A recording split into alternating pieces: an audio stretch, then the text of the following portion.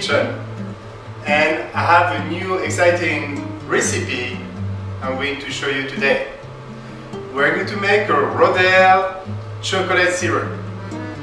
That would be a base for many recipes, so keep this fantastic recipe for your records and for the future, because we're going to refer many times about the Rodale chocolate syrup.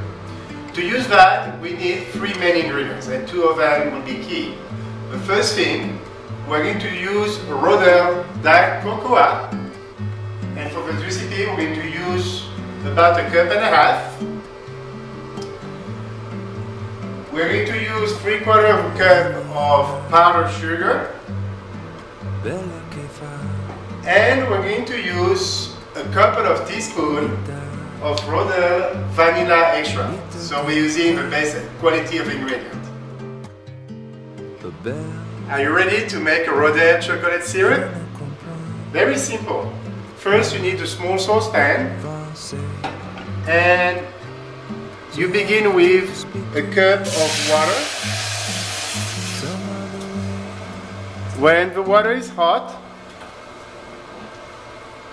you bring 1.5 cups of a gourmet Rodale cocoa powder. With a whisk, you need to incorporate and dissolve this chocolate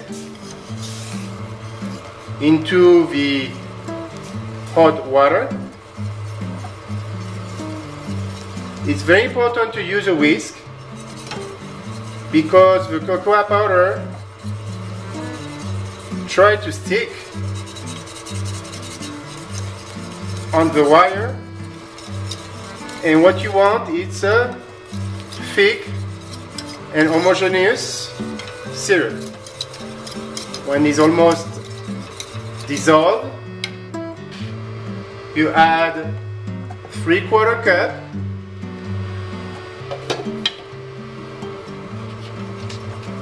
of powdered sugar, and the same thing with a whisk. You want to melt and incorporate the sugar inside the syrup. You may turn off the heat. The saucepan is still hot, and that's plenty enough to finish to melt the chocolate and the chocolate together. When you get this perfect shiny syrup, you can add a Rodale pure vanilla extract, about a tablespoon,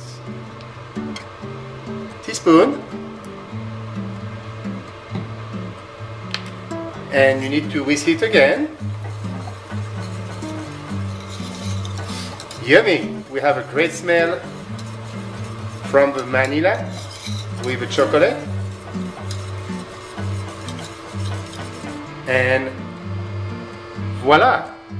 We have a Rodale chocolate syrup.